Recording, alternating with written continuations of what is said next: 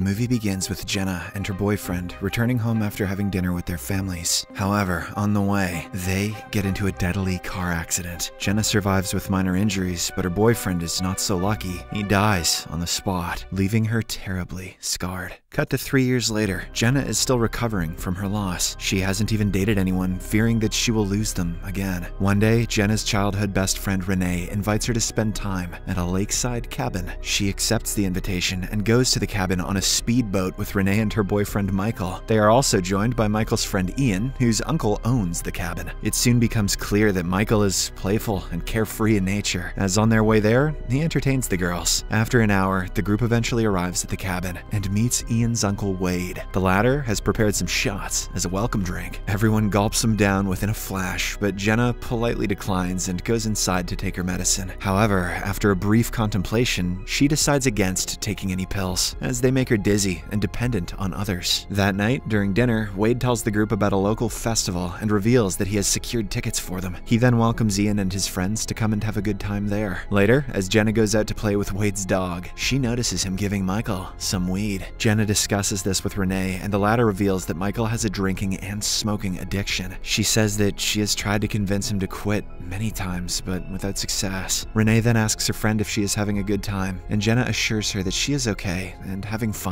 Meanwhile, Wade leaves early for the festival, saying that he is responsible for arranging the fireworks. The rest of the group also prepares to leave, but just then, Michael finds a sauna in the cabin. Not wanting to pass up such a good opportunity, he convinces the others to take a steam bath before going to the festival. Jenna is seemingly not comfortable with this, but when her friends insist, she agrees. She then heads upstairs to prepare for the sauna. In her room, Jenna removes her late boyfriend's ring from her neck and puts it safely with her pills. Afterwards, she goes downstairs and grabs 2 bottles of water before heading inside the sauna. As the room heats up, Ian tells everyone that Wade made the sauna all by himself. It works by heating stones in an electric oven, storing the temperature for a long time. Soon, everyone begins to sweat profusely, so Ian suggests going to the lake for a dip. However, as soon as they dive into the freezing water, they feel cold and come back inside the cabin. The guys then have drinks in the kitchen, while the girls return to the warmth of the sauna. Soon, Michael gets wasted, and he returns to the sauna with Ian. There, he asks Renee to accompany him to their room, but she refuses, as she doesn't like to stay around him when he's drunk. She then keeps on berating him, so Michael leaves by himself to have more drinks and weed. After he goes out, Renee expresses her frustration with Michael's drinking problems. She mentions that whenever they go to a party, he always gets wasted and she has to take care of him. He was very kind and understanding before, but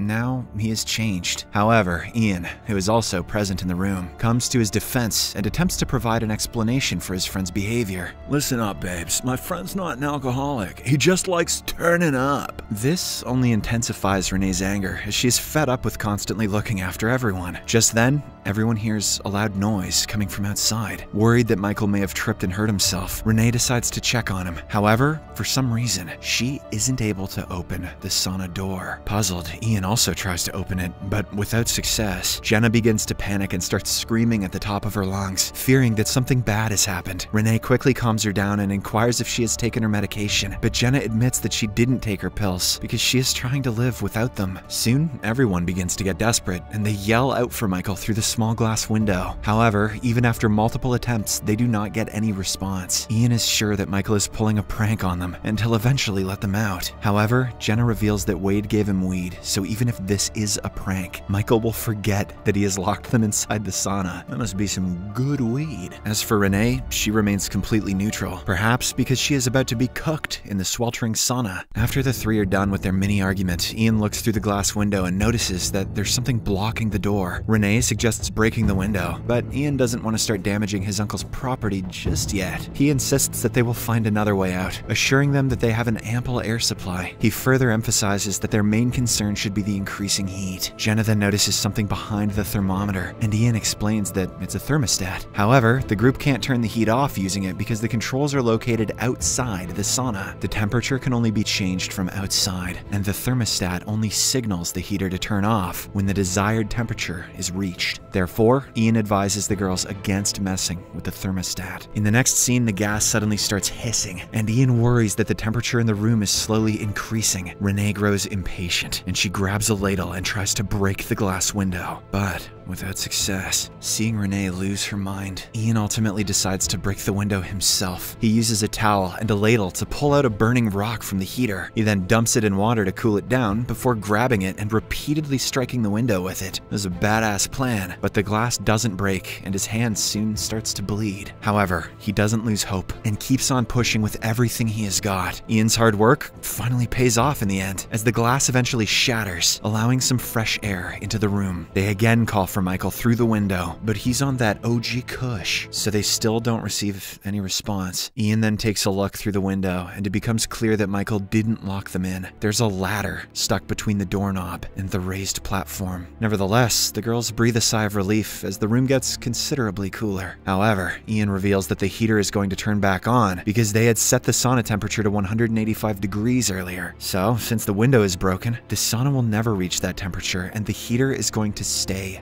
on. Therefore, he comes up with a solution. He proposes wrapping the rock with a towel and using it to remove the ladder. But despite all of his expertise and determination, he fails. With time running out, Renee proposes that they should break the thermostat to deactivate the heat. But Ian intervenes, warning that if their attempt fails, the temperature inside the sauna could rise to a dangerous 250 degrees. This leads to an argument between Jenna and Renee, and as the girls continue exhausting their remaining energy, Ian comes up with a new idea. He suggests blowing the fuse of one of the lights in the sauna, hoping that it would turn the cabin's power off. Although the plan is a dangerous one, it is something he has to proceed with. So, after a bit of thinking, Ian removes the light bulb and employs a wet towel to forcefully jam the socket. His aim is to blow the fuse and cause a short circuit. Unfortunately, the plan goes horribly wrong, and Ian gets electrocuted as he falls to the ground unconscious. He has become Korean barbecue. The girls rush to help him, but now the situation has become more dire as the light in the room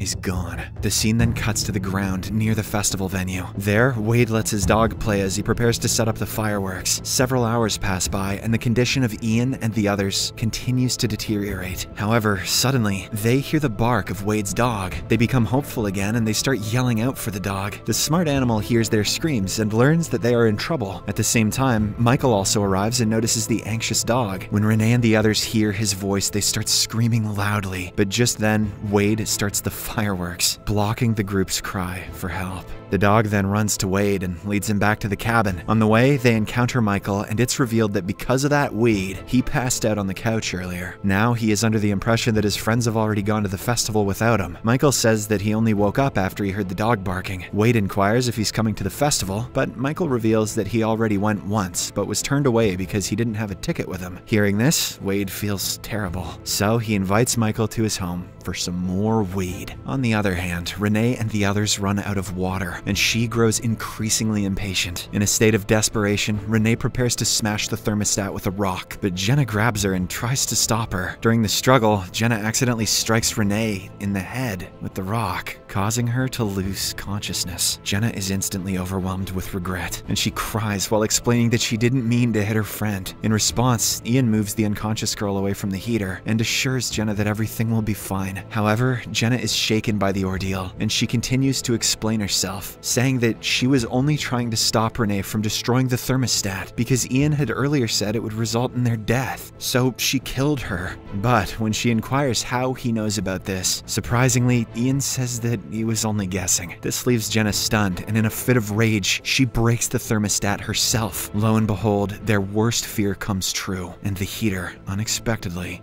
turns on. As the temperature continues to rise, Ian's sense of hopelessness and panic intensifies. In a desperate attempt, he makes the decision to destroy the heater with his own hands. Unfortunately, this turns out to be an extremely bad idea, as he gets burnt to death. He has now become Indian.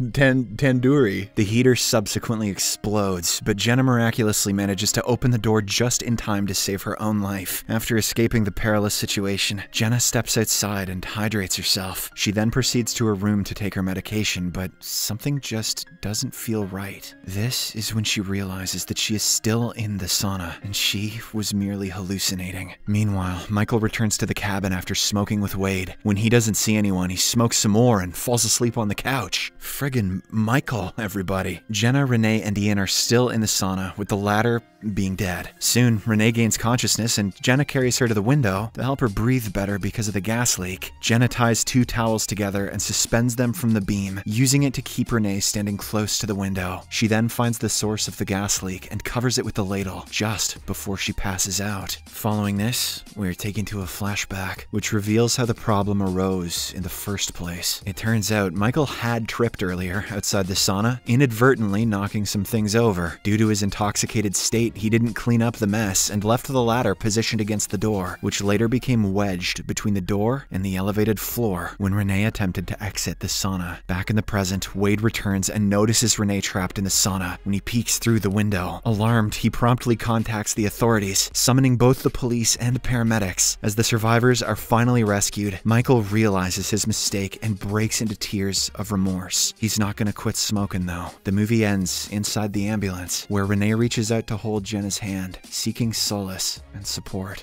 So you heard it, everybody. The moral of this story is not to smoke weed, because you never know when you might lock your bud inside a sauna and he'll blow himself up trying to get out. Subscribe for more videos like this, turn on notifications, and leave a like to help the channel out. Thank you for watching.